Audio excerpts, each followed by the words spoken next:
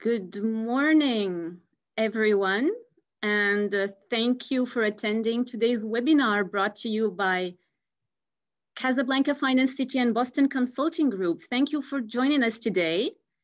If you are new to these events, if this is your first time with us, welcome. My name is Manal Bernoussi. I am from Team CFC, and I'll be your moderator for this program. Let's give a few moments for our audience to jump in. You have been so many to register, over 150, and we are really, really excited about that. Welcome, everyone. Hello to you, Sofia, Job, Avijit, Farid. Welcome to all of you. Bilal, Mehdi, we can see you all connecting. That's great. Jean-François Thomas, welcome. Once you have joined, please drop us a message below in the chat box to say hi. Tell us which city you're connecting from, which company or industry you're representing.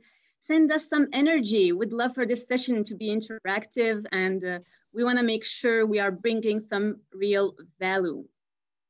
We'll be spending the next 75 minutes together. This program will end around 11:15 Morocco time, 12:15 Rwanda time, and I can't wait for you to see what's next. Okay, before we get started, welcome everyone. Awesome. We're seeing more connections, more people coming in.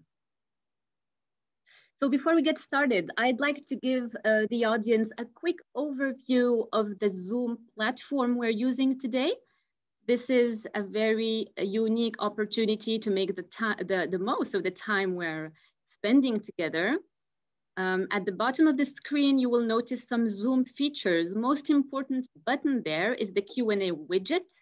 This is where we ask questions during the webinar.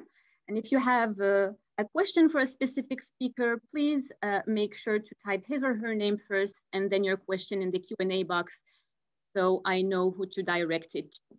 I would like to encourage you to submit your questions at any time. For those of you who would prefer to type their questions in French, that's perfectly fine. The team and I will make sure to translate them for our international audience. This is also a unique opportunity for you to interact, even though we cannot see each other, but there's a whole team back here that is really going through all your comments. I can see Murad has started interacting with some of you. That's awesome. So we are reading all those comments one by one. Please make sure to use that chat box. Tell us about yourself. From what I have seen in the registration list, we have a lot of expertise in the audience. Please honor us with your insights. Share with us in the chat box below your own perspective, your own experience. And if you want to go further, you want to use Twitter or LinkedIn, you can use our hashtags, hashtag CFC event or hashtag CFC community. All right, we are almost done getting ourselves ready. Today's program is being recorded.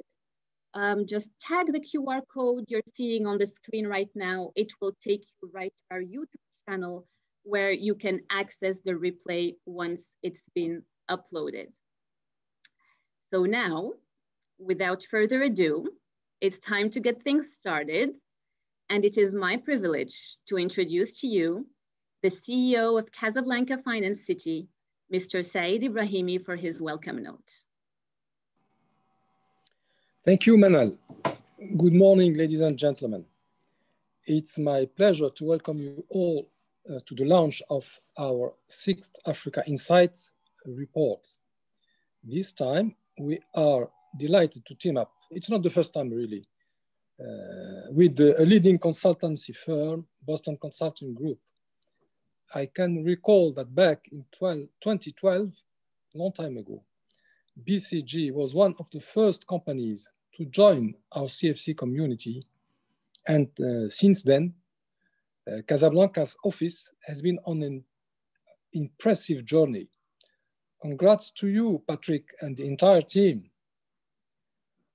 Our latest publication is entitled Rising to the Digital Challenge in Africa. and tackles the theme of digital transformation in our continent. The pandemic has already and will have a disruptive and long-lasting effect on the way we live, interact, and run our day-to-day operations. Yet, COVID-19 is also a silver lining and offers tremendous opportunities to be seized by those who can quickly adapt and rethink their business models. In just a few months' time, the COVID-19 crisis has brought about years of change in the way companies in all sectors and regions do business. We have confirmed this trend within our CFC community, as a recent survey we conducted has shown how most companies are now rising to the digital challenge, both from within and in their way of operating across sectors. As a leading African financial center, we at Casablanca Finance City have the conviction that we have a role to play in establishing a business-friendly environment and enabling value creation by encouraging cutting-edge innovation. Africa has already proved with the mobile revolution and innovations like M-Pesa that Africans too can be dynamic and innovative players in the global economy, transcending the continent's current reliance on raw material exports. Our friends from Rwanda are already using drones to transport medical supplies, and they are working on creating a high-tech ecosystem centered around innovation and talent. We are happy to hear more today from Kigali Innovation City about this promising endeavor. So there is overall a promise of leapfrogging that we all need to fulfill. Before ending my note, I would like to thank all the panelists that have joined us today to share their insights. Special thanks once again to BCG for their continuous support and involvement. And I wish you all a great webinar. Over to you, Manal. Thank you so much. Thank you so much, Said, for these words. There is indeed an overall promise that we all need to fulfill. Now, I would like to turn to someone who has been close to Casablanca Finance City every step of the way. Patrick Dupoux is senior partner at Boston Consulting Group and head of the Africa operations. He opened BCG's Casablanca office in 2010. Actually, I'm realizing that both CFC and BCG are celebrating their 10th anniversary this year. I'm so glad we're doing so through this publication. As mentioned by Said, the Casablanca office has been on an impressive journey these past 10 years. There are over 100 employees from 10 different nationalities. And from here, Patrick and his team helped assignments for leading public and private sector institutions in Morocco and beyond in Africa. Patrick, it's great to have you here with us today. The floor is all yours. Thank you, Manal. And well, BCG Casablanca is having its 10th anniversary, but you know, BCG was existing before BCG Casablanca, so we are older now than 10 years. But it's true that we've been together with Casablanca Finance City since the very beginning. And you said that very kind words about how we grew our Casablanca office over the last years and make it a hub to Africa, and especially in the digital space. But it's true that CFC also has been quite showing an impressive growth. I think in 2012, that was quite a bit of a bet to create a hub in Casablanca, and I think right now it's quite impressive how you have grown and how this ecosystem and this community has grown, and the fact that we have both grown shows the value of what we call ecosystems. It's a win-win for all participants. So digital, obviously, I will not repeat. I think everyone is aware, is absolutely key. It's the major revolution that impacts the way we are doing business everywhere in the world, and the next wave of productivity in the global economy.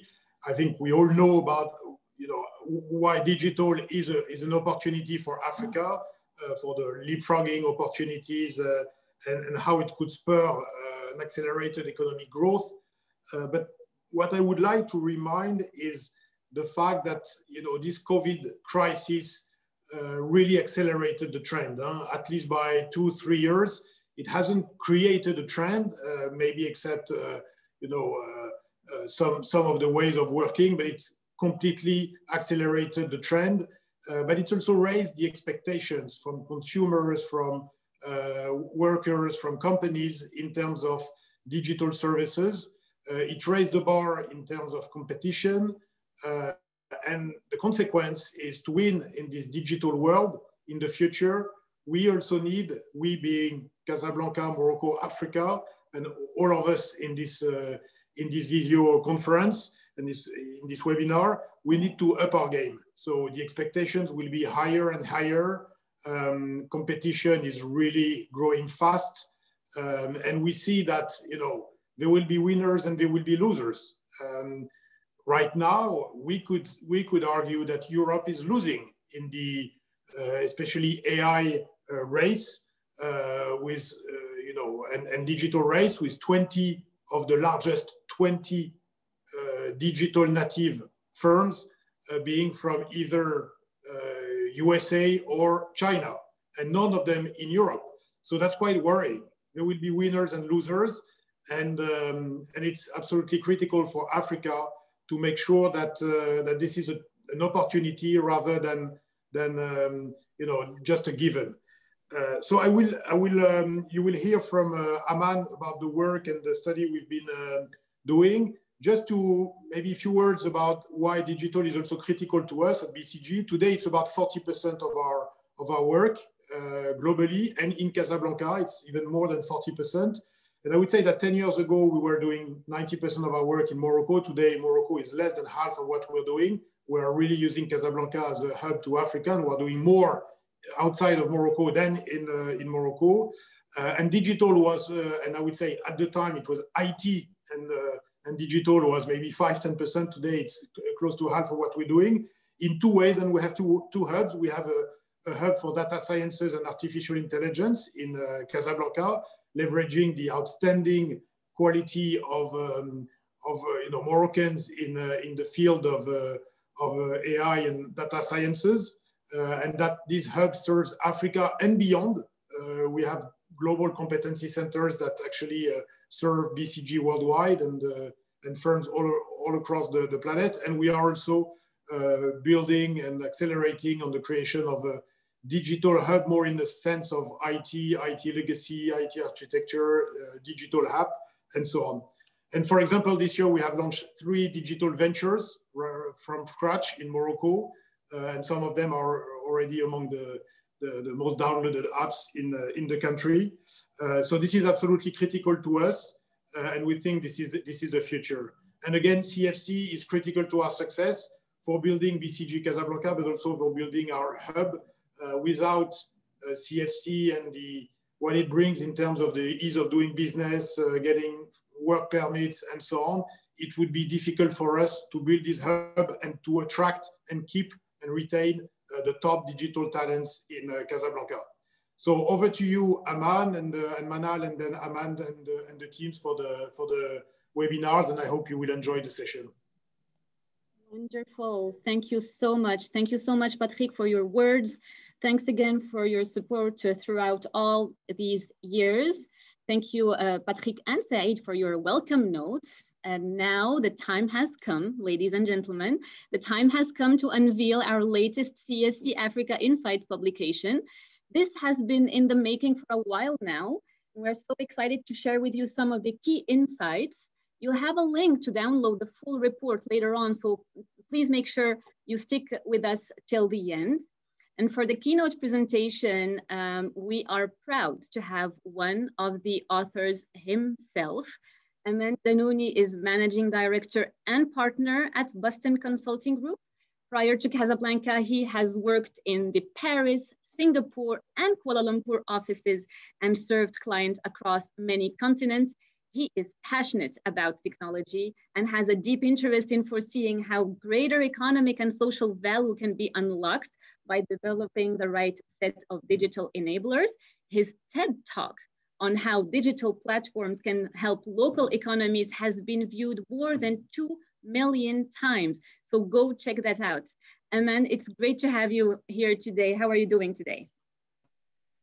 I'm good, thank you. Thanks, Manal, and thanks for the kind words. Indeed, I'm a passionate believer in digital, and I'll be happy to have the discussion even beyond what we're sharing in the report today. But hopefully the discussion we're going to have in the next 45 minutes will enlighten some of us and probably ignite some passion in those who are attending. Absolutely, we're looking forward to that. So can you please walk us through the context, the challenges, and some of the key findings of your publication? Our So maybe the starting point I want to have, and it's a conversation that I had a few weeks ago with one of our clients in sub-Saharan Africa, and he was saying something that I found so true. You can't understand Africa if you don't live Africa. And the interesting thing also is that sometimes even for those of us who are living in Africa, there are some topics or some angles where it's hard to understand Africa, even though you're living it. And we took it upon us in BCG to every year put the spotlight on one of those difficult to understand topics because of the diversity of the continent, the complexity of the topic itself. We've done that before with the African Challengers. There was another year we did it with the African Integration. Last year was about the impact of online marketplaces on the job market in Africa. And that was actually the topic of the TED Talk. And this year with our friends in CFC, what we wanted to do is to unravel a little bit the topic of digital rise in Africa. Where are we really? What is the momentum we're seeing and where we're hitting? And maybe if I start with the first topic, which is where we are, right? An honest assessment of where we see Africa today. And if we can move two slides later, the initial elements you want to look at is how is the overall technology infrastructure, right? And maybe the slide will appear in a second. It doesn't appear on my screen yet. Yeah, great. So maybe the following one or two slides later. Yeah, the next one. Yeah, great. So the first point is when you look at the hard measures, right? You need infrastructure to at least talk about technology and digital. And whether you look at connectivity, 3G, 4G, number of people covered, by any measures, we know that Africa is behind, right? We are clearly underdeveloped on the ICT infrastructure side. But the question we wanted to ask ourselves is, how does that translate or not to how companies themselves are digitizing their world, right? Digitizing their front end and their back end. And we wanted to do it in a comprehensive way. So we didn't find in any research literature enough elements to assess it. And we decided to, last year and the beginning of this year, launch a massive survey and study with 300 African companies, which you can see in the next slide, asking them and trying to assess with them what is their real level of maturity. And if we move to the following slide, the reality is we wanted to do that in a granular level, looking at 3 layers, understanding the alignment that those companies have between their overall business strategy and whatever digital or technology roadmap they have in terms of vision, ambition, the roadmap after that. But we wanted also to understand to which extent that vision trickles down into concrete actions, whether on the digitization of the core, digitizing the go-to-market, the operations, how the support functions, HR journeys are, but also what those African companies do in creating new digital growth in adjacencies or even in new sectors which they have not explored so far, using the power of data, the power of digital outreach. So that was the second layer. But even below that, we wanted to make sure we understand how are the enablers of those core digitization or new growth. And enablers are in three buckets, right? One is what we call the new ways of working, and that's attracting the talent, having the right organization, having the right ways of working, applying agile principles to get the different types of digital talent to work together. So that's one.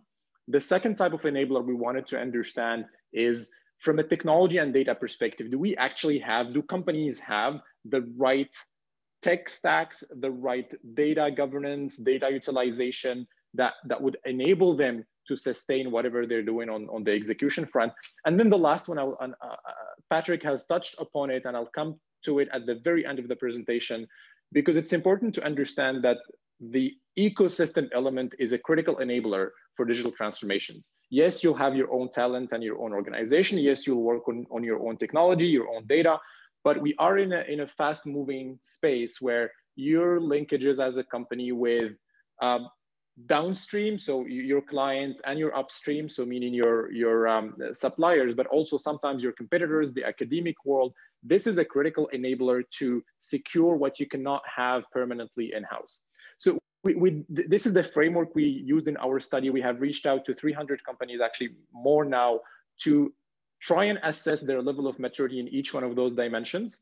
And putting them all together, we have constructed something we call the Digital Acceleration Index, which this study has given us in Africa, but it's a study that we have replicated in all continents. We have a database of around 7,000 different companies across continent now, which allowed us to, at the very first cut, see very high level, where do we see African companies' maturity on their digital transformation compared to the rest of the world.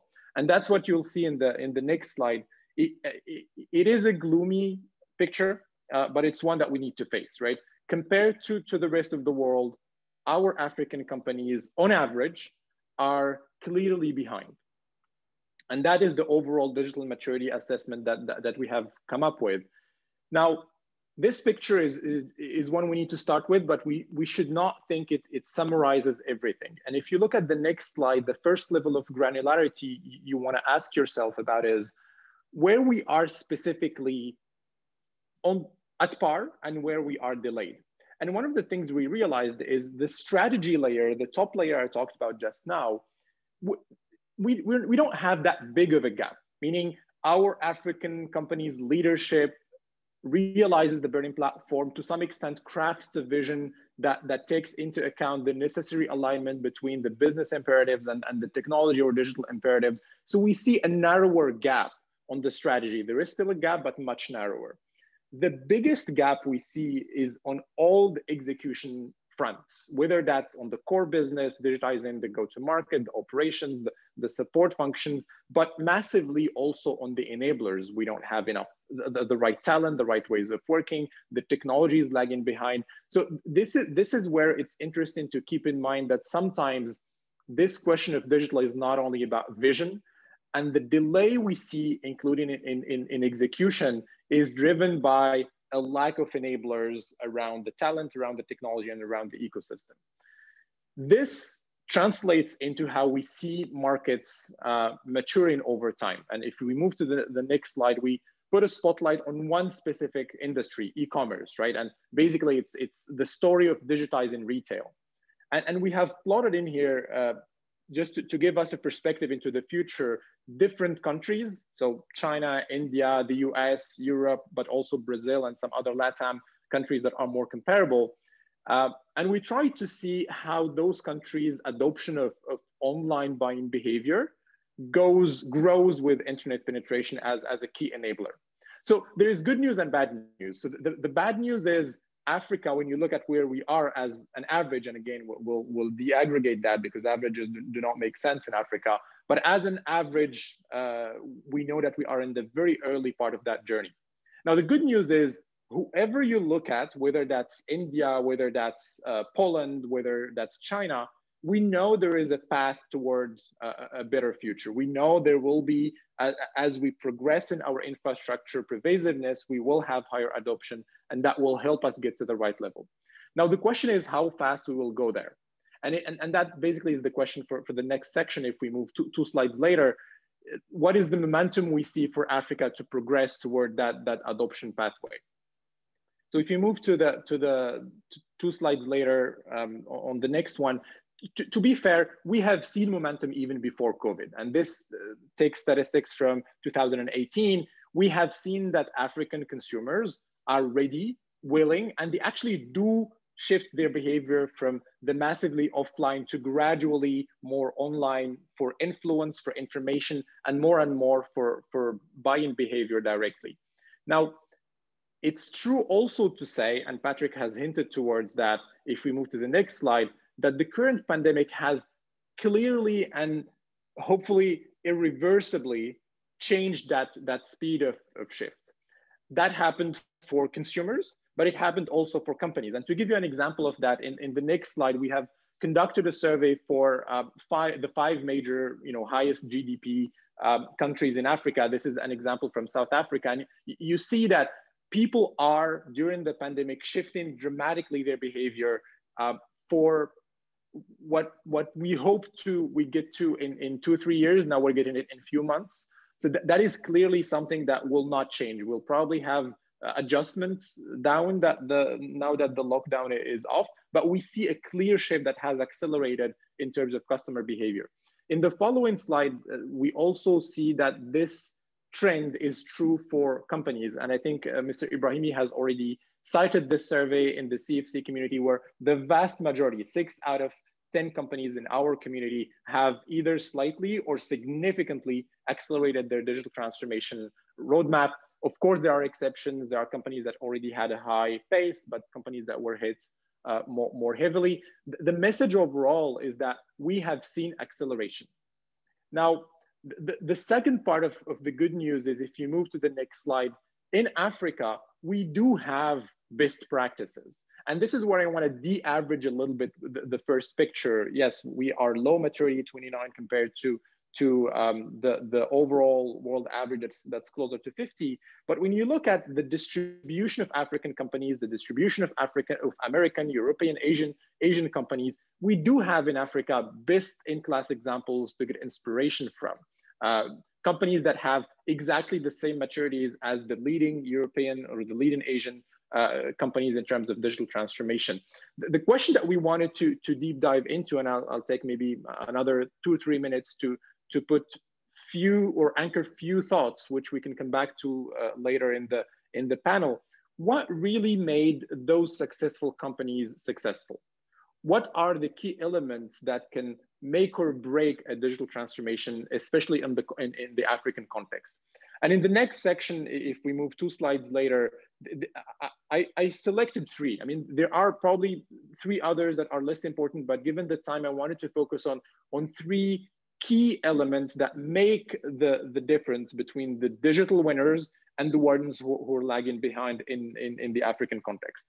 So the 3 differentiators are scale, and scale internally in the company, how to group digital talent, build digital hubs that have a certain critical mass. We're applying that to ourselves in BCG, and I think Patrick has described how the logic of a digital hub in Africa that we're building in Casablanca on AI and on tech is something that helps us a lot actually go even beyond the continent.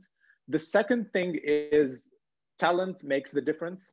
And this sometimes is not intuitive when I say it that way. Digital transformation is not a technology problem. It's really not. Like technology, worst case, you can acquire it, right? Or externalize it. It's massively a talent issue. If you're lagging behind, it's not likely because you don't have the latest server or the latest cloud service, those you can buy. It's mainly because we see a lack of talent in our continent. And the last one, I think that will be a nice closure of the circle. Patrick has mentioned it initially. The idea that you need to rely on an ecosystem is unavoidable. And the question is then, how do you build that ecosystem gradually?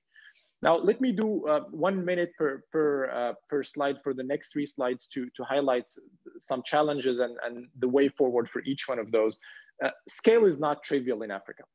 And by any measure, we've put few in here. If you look at the number of countries in Africa that will amass to $1 trillion in GDP, you need 24 of them at least. In Europe, you need only 2 countries to get there. And even in Latin America, you would need probably 4 countries to get there.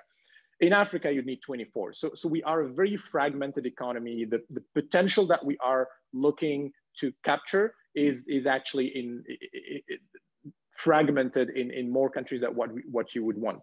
Now, this is a challenge because it means that for you to get the right consolidated effort that has this logic of a hub put in place, you will need also to find a way to integrate many markets and serve many markets at a time. Now, the second point on talent, and it links to the first point, also sees a very important hurdle. If we can move to the next slide. In many of the African countries we have looked at, and this is a survey that was launched earlier this year, actually before COVID, we see a higher propensity for our African talent to move abroad. This is true for digital talent across the globe, but we see a very high percentage of them that are willing or even ready to make that move. And it's not because they don't find the right salary level. I mean, of course, salary is a question, but most importantly, because many of our African companies, the one we have talked to, the one we have included in this study, they are missing the fact that this talent needs a very different employee value proposition. And it's, again, the salary is not the only, actually, it's not even in the top 3 concerns that those people have. It's a lot about opportunity, ways of working, and making sure you confront them to the impact of the work that they do. The third element, and that's the last one, I'll try and finish it within 1 minute to come back to the panel discussion. And again, I'll be happy to go into more details in the Q&A. The logic of ecosystem is both important and actually we know it works. This is the example of M-Pesa. I mean, many of you would know M-Pesa started as the Kenyan USSD-based payment system. Now it's actually multi-channel, and it has built a huge ecosystem around it that goes beyond the mobile payment, that includes the mobile health part, it includes transportation, energy, banking. And this is an ecosystem that's very complex now. It took a number of years to be built, but once it is enabling M-Pesa to cover something like 90% of the small value transactions in the country, including the public sector that they are managing in their within their app. So the logic of ecosystem, the logic of orchestrating proactively who you should team up with, and sometimes that means competitors, to really bring the best value to your customers is necessary, and we see it works. And it works even across borders. Many of you now would know that M-Pesa has built M-Pesa Africa, which is trying to expand into other countries. They have done Tanzania, and they're expanding to the rest of Eastern Africa, to the logic of scale, but also through mainly partnerships. Not everything needs to be built in-house. So if I recap, the 3 elements that really make the difference is the scale, internally and externally, the talent, it's not a technology battle, it's a talent battle, and 3, proactively trying to orchestrate the build of an ecosystem and not do everything by yourself in-house. Manal, I hope I have not taken much more time than what I'm supposed to. Again, happy to take questions in the Q&A and elaborate on any point that the audience seems to like or want to go deeper into. Not at all. And then thank you so much. Thank you very much for your brilliant presentation. Thank you for sharing all these nuggets. You gave us a lot of food for thought, and we're gonna dive right into it. Okay, let me check the chat box. How are we feeling so far? Let's drop some messages in the chat box to keep the energy flowing. Type in yes if you're still there and fully engaged with us. We are halfway through our program, and we are now moving on to our panel discussion. And then I will keep you on the spot a little longer. You're staying with us for the panel discussion, of course. We are very happy to have around the table a great panel of speakers representing different perspectives and industries. They will be sharing with us their own journey. I will introduce our guests one by one for the first question to get to know each one of you. And then I might ask you to all switch on your cameras for the second round to have an open conversation and react to everything that has just been said. So let me start with you, Rita Afilel. Thank you so much for joining us. Rita, you have a strong experience in marketing in the telco and technology industry. You are currently working for SAP, a global technology and solutions providers and CFC member. as head of marketing for Francophone Africa region. Prior to SAP, you have spent many years in Microsoft, and before that, you worked both at Inouï as Open Innovation Manager and also at Orange. Rita, welcome, first of all, and please tell us what is your approach at SAP when it comes to leading digital transformation. Sure, thank you, Manal, for the introduction, and thank you for giving us the opportunity to be part of this discussion as well.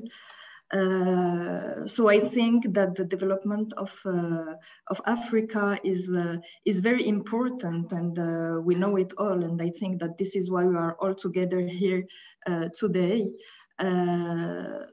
So as a key actor in the IT industry, we definitely share responsibility in contributing to this development. And we all know that the development of a nation, of a continent, so like it's the case today for our debate, goes through its digital transformations. It's a digital transformation.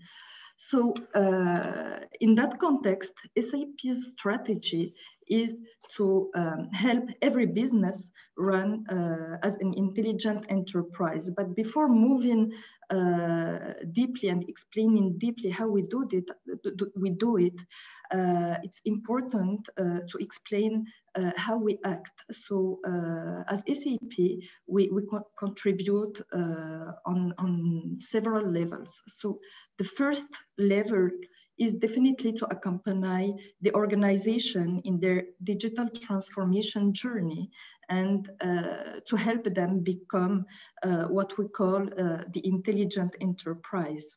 So maybe we can share more details on this. So as I was saying, SAP's strategy is to help every business run as an intelligent enterprise.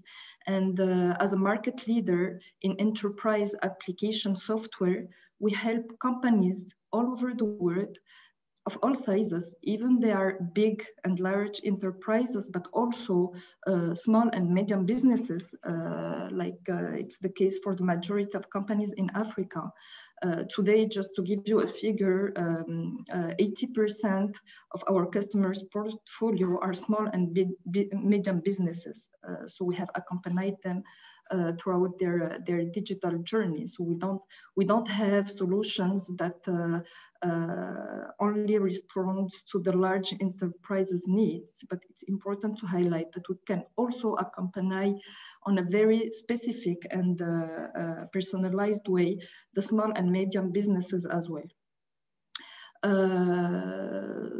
So we have been accompanying them to run at their best.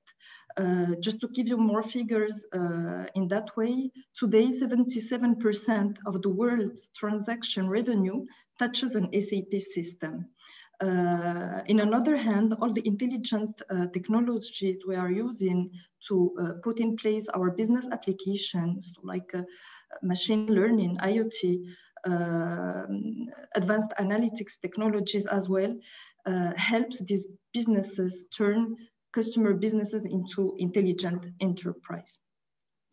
So with this mix, we definitely, 25 industries that we cover, 12 line of businesses. We have an expertise that we have been developing throughout 45 years. And at the end of the day, digitalization is all about transforming businesses, business processes, while improving your sales by satisfying your customers. And with this mix, we are definitely in a pole position to help and accompany the organization in their in Africa in their digital journey. So this was the first lever. So for the digitalization, so this support and help for businesses. The second lever, and this one is very important as well, is youth youth and when it comes to their education and their employability. So we all know that today in Africa, like we said, as a key actor in the digital transformation, we need to contribute to bridge the digital skills. To make sure and to empower the youth in Africa to meet the recruiters' requirements when it comes to skills. So how we do it? We have two main initiatives. So the first one is called Africa Code Week. So we act very early in the childhood. So this program concerns the young people between 8 and 16 years.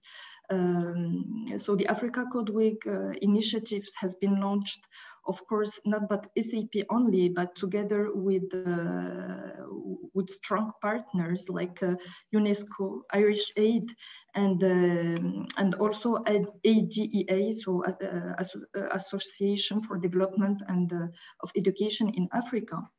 And the objective of this initiative is the integration of coding in the school curricula. So we can put the light on the Morocco example. So just to give you more details about this program, Africa Code Week definitely became the framework for digital skills learning via Scratch in all Moroccan schools. And since 2015, the year where this program has been launched, we could, as SAP together with our partners, empower more than 30,000 teachers in Morocco to install coding and computational thinking in their classroom. So we were also able to engage with us more than 6 million youth. So this represents a whole generation of future coders, and we know how coding is important today in the skills and in the thinking we're asking, the mindset we're asking for the skills that the recruiters are looking for when it comes to IT expertise. Yes, absolutely. I totally agree with you. I mean, talent pool is definitely key. That's been one of the main highlights of the publication. And we're going to get a chance to get back to it. Rita, thank you so much for sharing these first nuggets on your side. I would like, in the interest of time, to turn to you, Jérôme, and thank you also for accepting our invitation. Jérôme, we are neighbors here in the CFC First Tower. You have joined Orange 20 years ago, and you're currently the B2B Strategy, Marketing and Performance Director for Orange Middle East and Africa. You previously led a major transformation and performance improvement program for Orange Egypt and Orange Jordan. And we actually have a great case study on Orange in our joint publication with BCG, because there's so much to say. We are following with great interest the deployment of the Orange digital centers across Africa. Jérôme, can you share with us a few insights in a couple minutes on how Orange is empowering the digital transformation on the continent? Then we'll get back all together for in-depth conversation. Back over to you, Jérôme. Sure, thank you, Manal. Thanks for having me on this panel, and good morning, everyone. Just quickly to set the scene, Orange Middle East and Africa is a multi-service operator. As you said, we are headquartered here in Casablanca, so we're an African company serving 124 million customers in 18 countries. And we are fully committed to the digital development of the continent. So digital is our bread and butter. It's really our daily life, and we are constantly adapting, starting internally. We cannot support digital transformation outside without starting inside. So we have a strong program in Orange to transform, bring more digital agility, focusing on digital skills and using digital and data in many areas for smarter networks, energy optimization, Of course, more critically for the enhancement of customer experience, for example, with more digital channels and dedicated applications like MyOrange, for example. This all serves to empower our customers in their own digital transformation throughout Africa.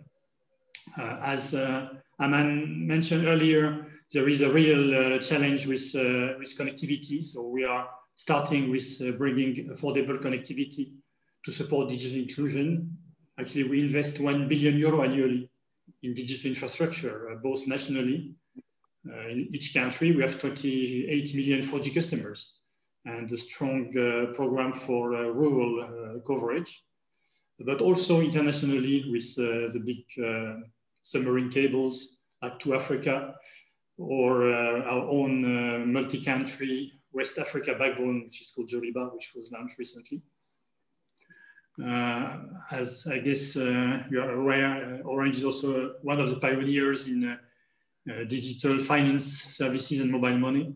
We have over 50 million Orange Money customers throughout the continent, of which 20 million are active every month.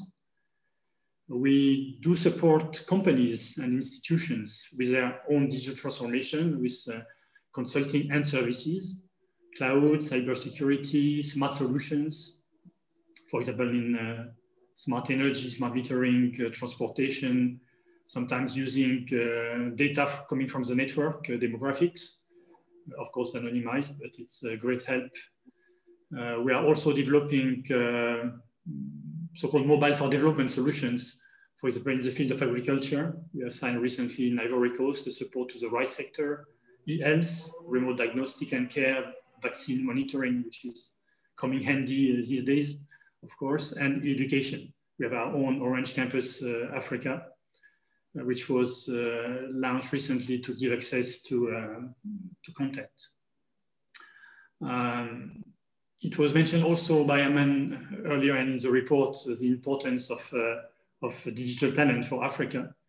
So we strongly support education to digital and education through digital with different programs. We have a digital schools program, Education Pass, which gives privileged access internet to content. We also have, as was mentioned by CP just before, a super coder program, coding and robotics for the school pupils. We also agree it's an important starting point. Actually, those coding academies are part of our Orange Digital Centers, which we are gradually opening in all our Middle East and Africa countries.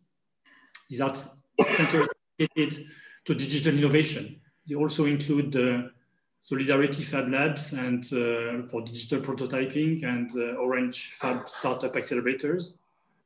The startup ecosystem is important. It was mentioned earlier as well. We are supporting the digital entrepreneurship through business coaching, but also through funding. We have our own seed fund, Orange Ventures Africa, with 50 million euro.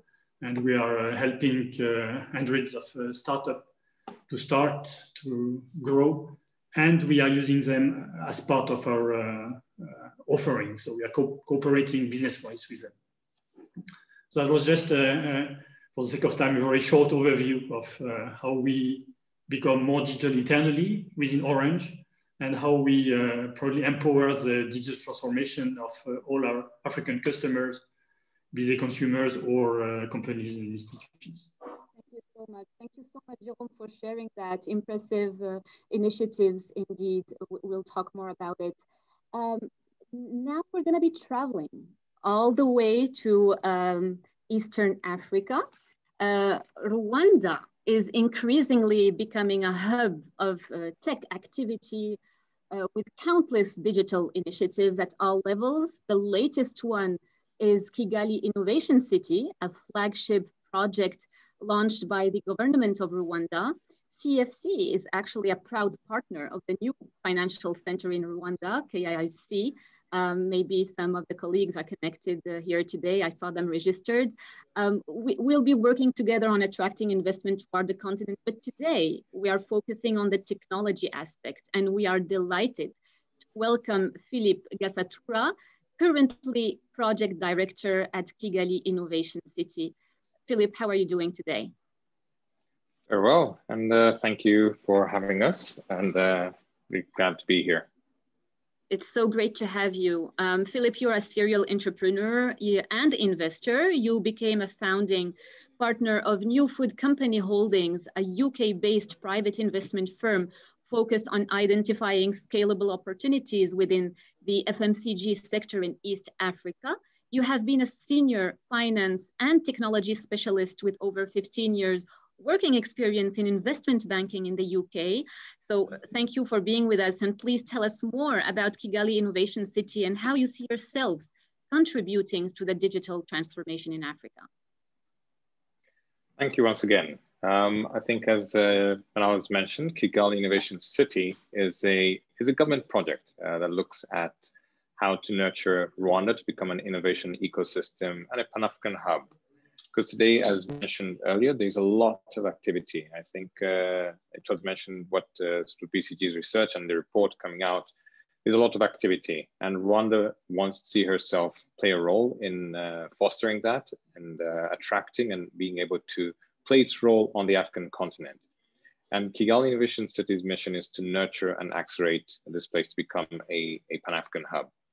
But more so in particular, there is a proof of concept hub. And I think earlier on, it was mentioned that we've had some drone companies come here. One of them was Zipline that came through here, testing the use of drones within medical facilities and being able to transport medical drugs and materials that are needed in far-to-reach places. And we've had a number of those. But the idea is to support, to attract some of these innovators, to provide support, to test the ideas, and enable them to expand their innovations into other African markets. Rwanda, of course, a lot like other parts of Africa, looking at Rwanda, why Rwanda? It's a fast-growing economy, low risk, good business-friendly environment, and a regional platform to the rest of Africa.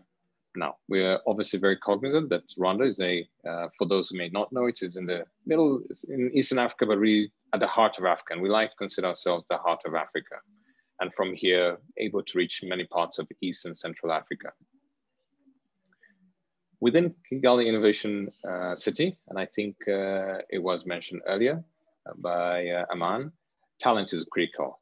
And so what we have been doing within Kigali Innovation City, which is a physical campus that is being built out here in Kigali, is to attract and grow a Pan-African pool of talent. And so to do that, we have attracted the likes of Carnegie Mellon University to position their Africa campus here in Rwanda.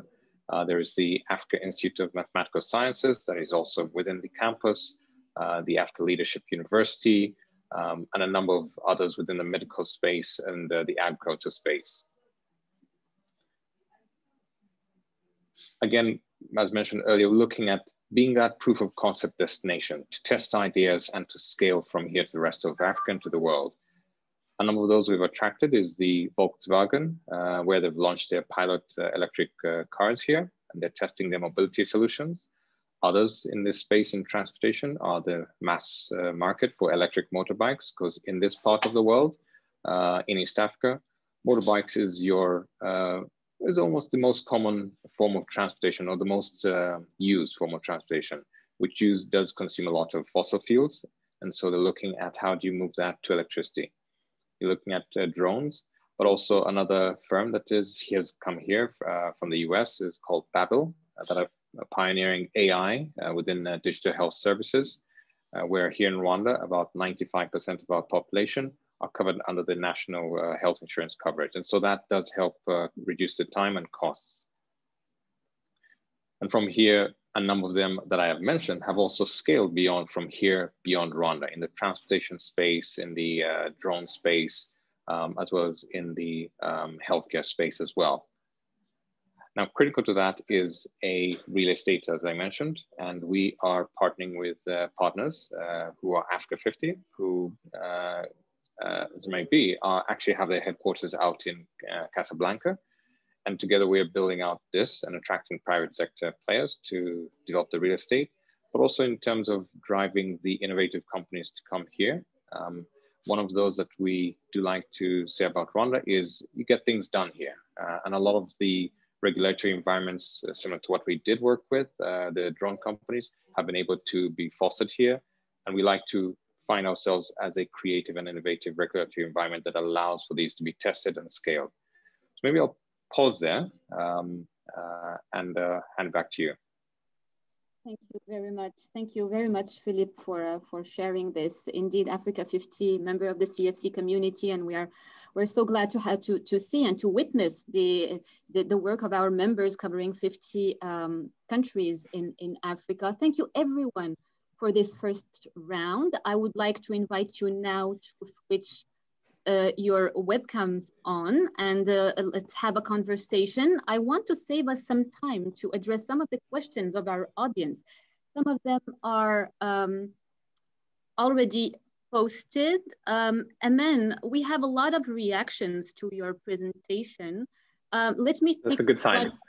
Yeah, and we have actually a lot of questions for everyone I can see here. I'm just discovering all the questions. I encourage you all to drop your messages and questions, and let's take some time to address these, shall we?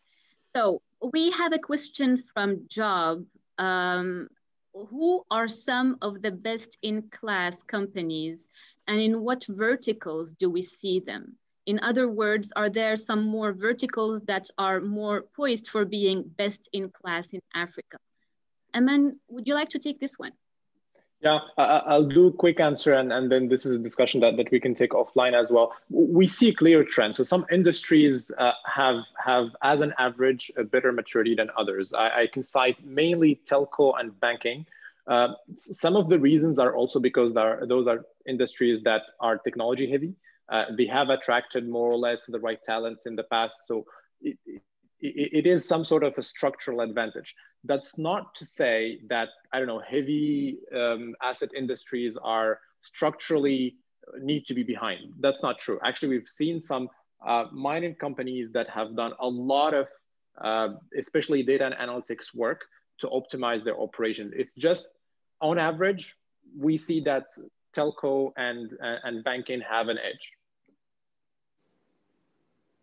Okay, great. Let's take quickly a second question and then kick off our conversation. So we have a question from Marwan. To what extent cybersecurity and data privacy issues are challenges in digitalizing Africa? To what extent African regulations are ready for that? Anyone wants to take on this question? Maybe Jérôme? Yes, sure. Definitely cybersecurity is one of the challenges to be addressed. And in this period of COVID crisis, where there have been a lot more remote workers and a lot of more digital interactions, we have seen a rise in cybersecurity issues. What we notice with our customers is that the awareness for cybersecurity is not always there yet. Definitely less than in other geographies, but it's coming, and we as other actors in this area are here to support. I'm not sure I can answer specifically on the regulatory part, but definitely we put a lot of attention on the privacy and what we do with data. That's one of the reasons why we do have, for example, data centers in African countries, and why we are developing networks such as Joliba to keep African data within Africa. Okay, Manal, maybe just to complement Jerome's point, two sentences on the regulation, because that we actually have a roundtable tomorrow in Morocco, specifically about the regulation in digital with the American Chamber of Commerce. Now, if you're doing as a company only what the regulation is asking you for, you're behind.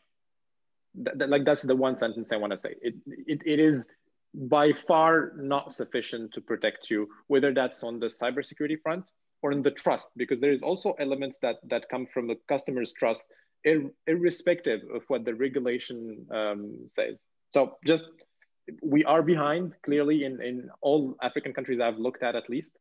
So companies need to do way more than what the strict minimum of the regulation says. Yes, absolutely. Thanks for adding that. We're going to be taking more questions. Let me just kick off the open question, and this is also for you in the audience. Like, type up your thoughts, and as I said, we have a lot of expertise in the audience as well. So please contribute with your thoughts. So this is an open question to all our guests. In your opinion, what is needed to rise to the digital challenge in Africa? What do we really need to do to accelerate the pace? And what would be some of your key recommendations? We've gone through some of them, but let's crack this up, okay? Rita, would you like to go first with this? Sure, thank you, Manal. So yes, I think that there are several areas. So of course, the first one, and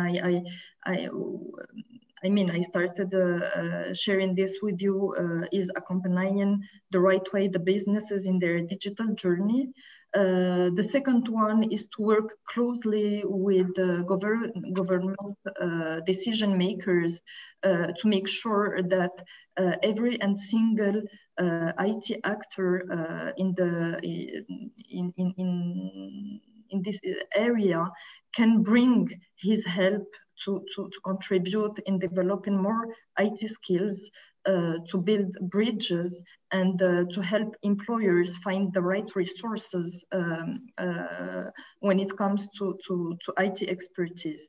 And in that sense, we can share, so we shared the Africa Code Week initiative, but we also have another one that tackles more the underemployed and unemployed brilliant students through 2 to 3 month program that allow them to get trained and certified on the most innovative IT solutions with regard to SAP. And this is a kind of I will just take the time to explain a little bit more. And this is the kind of project that we call a 4-win project, because this make happy, of course, the beneficiary, but also the country, because they have less unemployment, less people in the streets, the employer as well. Today, we ensure that these young people can meet the right job opportunities within our SAP ecosystem. So the recruiters are happy as well, because they find the right people with the right skills. And at the end of the day, the impact is bigger than that, because we know that in our countries, so in Africa countries, we still have this community and family values. So when someone is properly employed, and this impacts a full community behind. So most of the time we are talking about even 10 people. Because of this help-based value, so they help the uncle, the aunt, the cousin. So the impact is definitely bigger. And today we managed to place, so we have 99% of people getting recruited. So we have businesses, we have education and skills and employment. But I think that another important thing is environment. So putting in place the IT solutions that will drive, that will help the country or the continent or the organization at a smaller perspective to embrace their digital journey while being respectful to the environment. And we know that as an IT actor, we can provide some solutions that are eco-friendly. And one of them that is in top of my mind is cloud. We all definitely know that by going through cloud solutions, we have, just to give you some figures, first of all, the neutralization of resources and needs, and we have 77% less fewer servers, just to give you an idea, put things in perspective, and 84% less power. So these are the insights definitely gives a lot of impact. Yeah. Yeah. And environmental friendly. That's really a key question, Rita, and I'm glad you're raising that. And I know that a lot of the audience and also investors are getting more and more keen on their carbon footprint, their environmental footprint. So that's absolutely something we need to keep in mind. And it's a perfect transition to a question from Abhijit that wants to address it to the panel. How good or bad is the current trust factor to rely on new digital solutions? And Philip, maybe you want to take this question. From your point of view, how do you see the current trust factor in Africa with regards to digital solutions? Funny enough, I had that as one of the biggest challenges to discuss. But I like that in what Aman did in the documentation, it was pointed out. When you look at e-commerce, a lot of it is still done by cash on delivery. I think having done business on the continent for a number of years, I think one of the biggest commodities or the highest valued commodities is trust. If I give you my money, will I get it?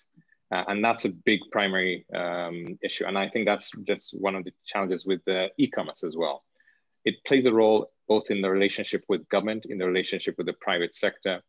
And so you tend to find even where those who do have money, I grew up in Uganda, and one of the local language saying there is the eyes are in the hands.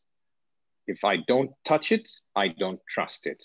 And you see that in different countries, they have their different similar proverbial language to it, but it is, if I need to touch it to believe it. And so you see a slow uptake of the e-commerce where people, even to make payments, we can make our digital has moved towards the payments, because even in this neck of the woods, when M-Pesa started, and today MTN is here, it's taken a while for them. And to your point earlier, COVID has moved that, shifted that.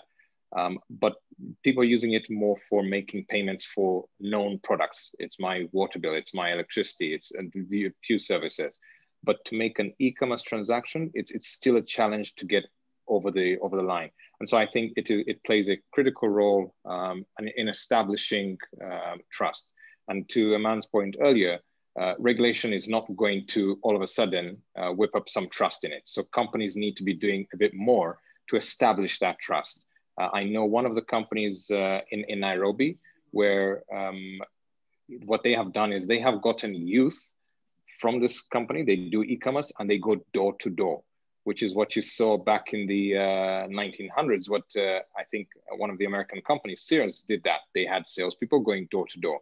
Now that is able to build some level of trust, because I can go to a door and a young lady, young man will stand there and help them order the products. But that creates a level of trust, and companies need to figure out and do a bit more in trying to establish that trust and that loyalty with the customers. So I think to his point, trust is a very big issue, and it is a market demand as opposed to a supply. Then once the market gets it, they will demand it and everything else falls in place. Absolutely. Absolutely. Thank you. Thank you for sharing that, Philip. Jérôme, we have a question for you. We're taking one more question from the audience. Thank you everyone for interacting. We appreciate that. So Digi or Digi, I'm sorry if I'm mispronouncing your name. Great work you are doing at Orange. How have you been able to navigate the regulatory environment? We have more questions about the regulatory environment. How have you been able to work with the team to achieve the digitalization objectives? Last question from the same person, would you say the regulators have caught on to the digital future? Jérôme, would you like to give some insights on this? Yes, thanks. Quick insight. I mean, definitely regulators are key stakeholders in our area. Telecom is a strongly regulated domain. So we do cooperate very closely with regulators in all geographies where we operate.